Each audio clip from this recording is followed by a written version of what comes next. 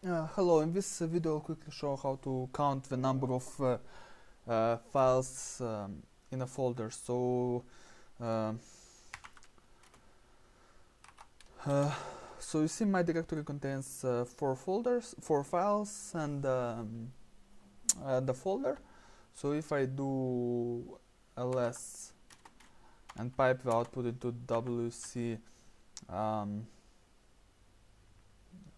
the shell, which is word count, the shell is lines, I'll get the number of lines in the folder. Now, what if, for example, I would have in a folder a file with a dot extension? So let me quickly create one.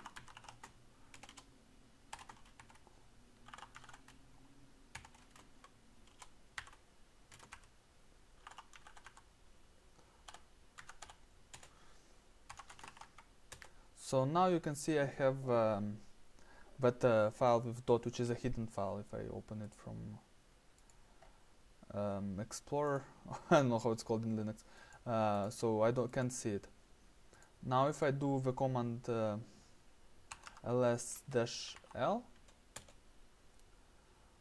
ls-la, so the output shows me first one line with total, I don't know what is this, and after that dot and dot. So if we will use the approach of counting the line numbers, we will get 1, 2, 3, 4, 5, 6, 7, 8, 9. So we will get like 9, the output will be 9. Right, but we technically have only 5 files. So if you use a capital A, it will omit the dot and dot files. So if I do ls-la and after that I pipe it to word count -l, so I'll get the number of files, which is 1, 2, 3, 4, 5, 6, and 7 plus the line at the top. Okay, so it's, another method which I wanted to share is to use the find command, and to do that we need to type find -max depth. So I put 1 because I want to see only in this folder, and I search only for files.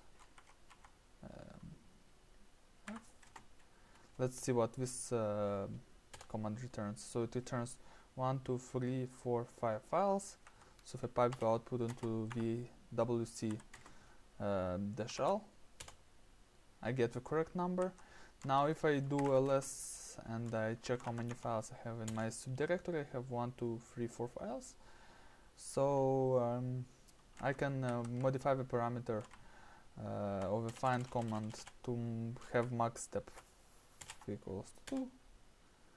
It returns now all files. So if I pipe it into wc-l, I get the correct number of files. So this is all what I wanted to show in this video. Thank you very much.